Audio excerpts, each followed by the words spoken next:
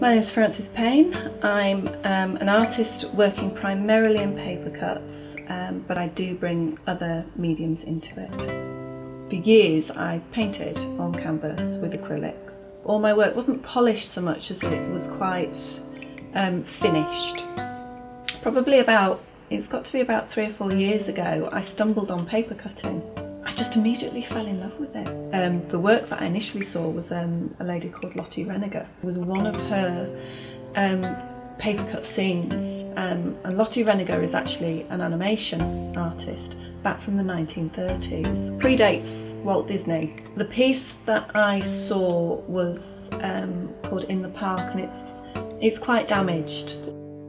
It doesn't take away from just how beautiful it is. I was just completely and totally, well, this is it. This is what I should be doing. And it just snowballed from there. I started experimenting. I think the first paper cut I ever did, I did it just with a normal craft knife. And it came out surprisingly well. If I can do something that detailed and with clean lines with a craft knife, I wonder what I can do with a scalpel. The paper cutting probably started about 4 years ago, after that first encounter with Lottie Reniger's work. And then it's just snowballed from there.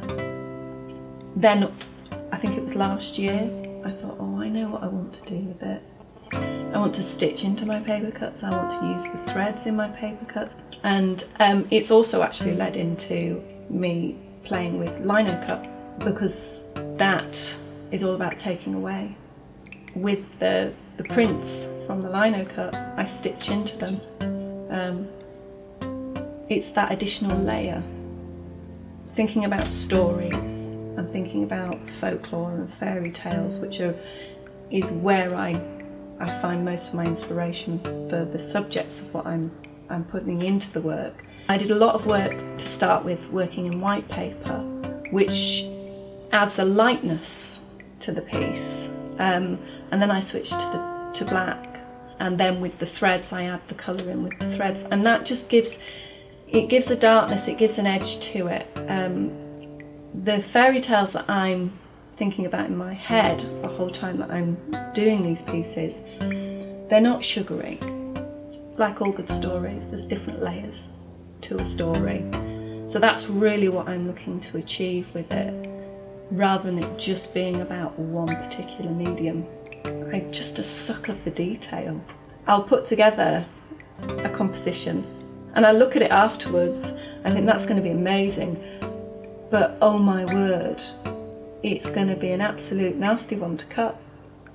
But I don't care, because I'm at the same time as I'm thinking that's going to be really difficult to cut because of trying to make the knife move through the paper in a certain way, and it doesn't really like doing it.